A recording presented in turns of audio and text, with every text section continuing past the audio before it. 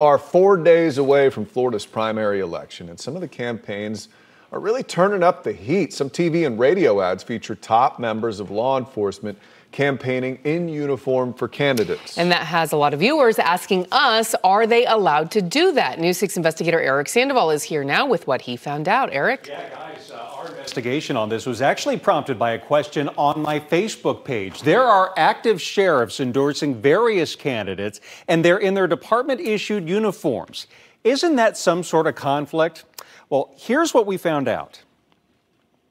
Florida's Commissioner of Agriculture is a tough job. Turn on any device. America didn't vote 100% with Nancy Pelosi. And you can't miss these political ads. A workhorse, not a show pony. Showing Central Florida sheriffs campaigning for candidates in full uniform.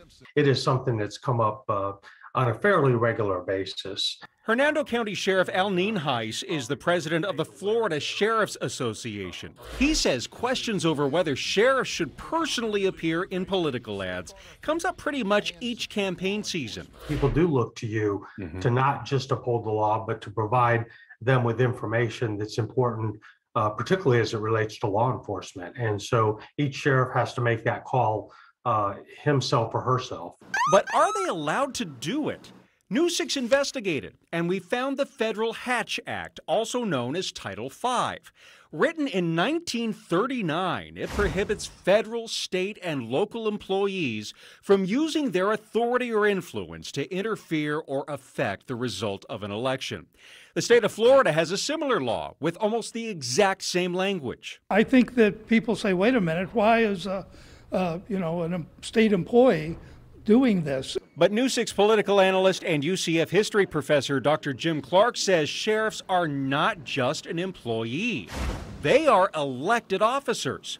And the U.S. Office of Special Counsel issued an opinion clarifying the Hatch Act for them 4 years ago, saying they generally do not extend those prohibitions on campaigning to employees holding elective office. Legally, Clark and Nienhuis say that clears the way for sheriffs to publicly endorse anyone they want. And Clark adds, possibly getting good with someone they believe will win. That's why you're not seeing many law enforcement people with Democrats in Florida this year. They're all going towards the Republicans because they think the Republicans are going to win. All right, so we asked the local sheriffs why they felt it was so important for them to appear in these ads in the first place, and only one of them responded. Polk County Sheriff Grady Judd told us that it is important that we have a highly qualified person as our next agriculture commissioner, and I feel that he is the best person for the job right now.